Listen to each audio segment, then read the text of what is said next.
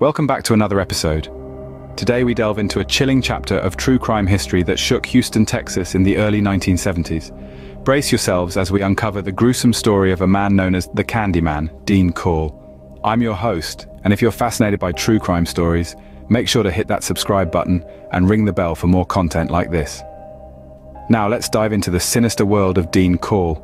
Dean Corll, dubbed the Candyman, operated in Houston during the early 1970s. To understand the depths of his crimes, it's crucial to explore his background.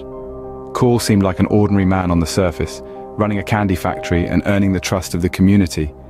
Little did they know, he harbored a dark secret.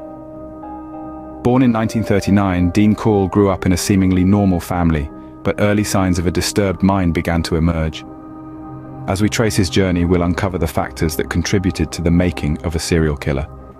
Corll's reign of terror began with a series of abductions that targeted unsuspecting teenage boys. His methodical approach, coupled with a sinister charm, allowed him to lure his victims into his grasp. But what happened next was beyond comprehension. Corll, with the help of two accomplices, systematically tortured and murdered at least 28 young boys.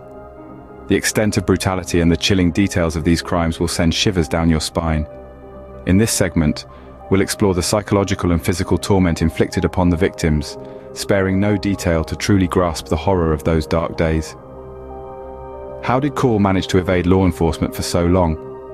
The answer lies in a flawed system and the community's unsuspecting nature. In this segment, we'll delve into the investigative process, highlighting the challenges faced by authorities as they raced against time to stop the Candyman's killing spree.